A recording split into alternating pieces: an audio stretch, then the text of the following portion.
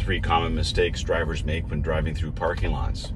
When they choose a place to park, they park between 2 larger vehicles. This makes leaving the parking space a little trickier. So park beside smaller vehicles if at all possible, and it helps improve your visibility. Second, they turn into the next aisle without looking carefully. Larger vehicles can hide pedestrians who are walking from the stores or drivers who are turning the corner quickly. So enter the intersecting aisles slowly and surely. Third, they drive too quickly in the parking lot. The fastest you really want to drive in a parking lot is maybe 20 kilometers an hour, and that's if it's pretty empty.